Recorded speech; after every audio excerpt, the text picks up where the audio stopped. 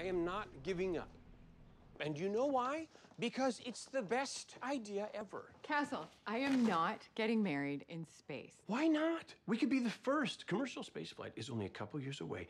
And you said you wanted it to be special. Yes, because when I was a little girl imagining my wedding day being stuck in a small tin can with 1,000 tons of rocket fuel strapped to my ass was exactly what I had in mind. Then we agree. If you don't want to go and look at wedding venues this weekend, then just say so. I don't want to go look at wedding venues this weekend. Too bad. What? Nothing. It's text alert on a project Alexis has been working on. I thought you guys weren't talking. We're not. Rather, she isn't. So I insulted her boyfriend. What's the prison sentence on that? Oh, Castle, just give her some time. She'll get over it. That's what you think. Once when she was 3, I refused to buy her a candy bar. She held her breath until she passed out. You have no idea how determined she can be.